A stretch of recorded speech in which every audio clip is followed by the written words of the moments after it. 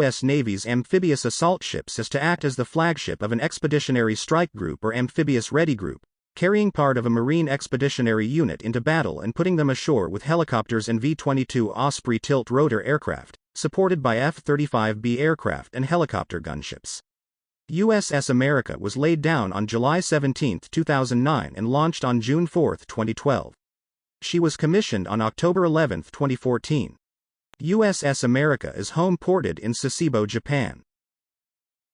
America arrived at Rio de Janeiro on August 5, 2014, and the local press was invited to a guided visit the next day. She arrived at her home port of San Diego, California on September 15, 2014.